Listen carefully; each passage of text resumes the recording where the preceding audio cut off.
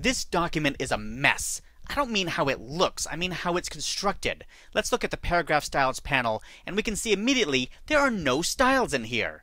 I'll switch to the Type tool, select some text, and we can see that this text down here is basic paragraph with a plus sign. That means there's local formatting on top of the basic paragraph. I'll select this heading up here, and we can see that there's no paragraph style at all. That's just completely nothing. So what's going on there? How do we fix this? How do we apply paragraph styles throughout the entire document? Well, it's painful unless you have Blatner Tools. And Blatner Tools makes it easy. Let me show you how. Here in the Paragraph Styles panel, I'll go to the Flyout menu, and down at the bottom of the menu, I'll choose Create All Paragraph Styles.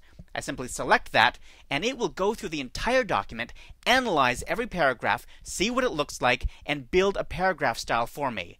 And it even applies that style to the paragraph. So for example, the cursor is in this heading right now, and it made a paragraph style for me, and it applied it for me. Now, I admit that it doesn't know what to name the paragraph style. It's a little bit clunky here, but that's not a big deal. To fix that, we simply double-click on it and give it a name. I'll just call it subhead.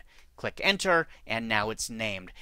I'll click down here in this subhead. We can see that it was applied there, it was applied here, and so on. Let's do the same thing with this paragraph down here, this body text. It gave it a strange name, not a big deal. Double click on it, say body text, enter, and now I've got body text throughout the entire document. So you see that it's very, very simple to create paragraph styles for an entire document, even if no styles were created for you. Now, what about character styles? Let me zoom in here to this paragraph here, and we can see that some of this text is in italic. And I've got italic up here, and throughout the whole document, some text is in italic.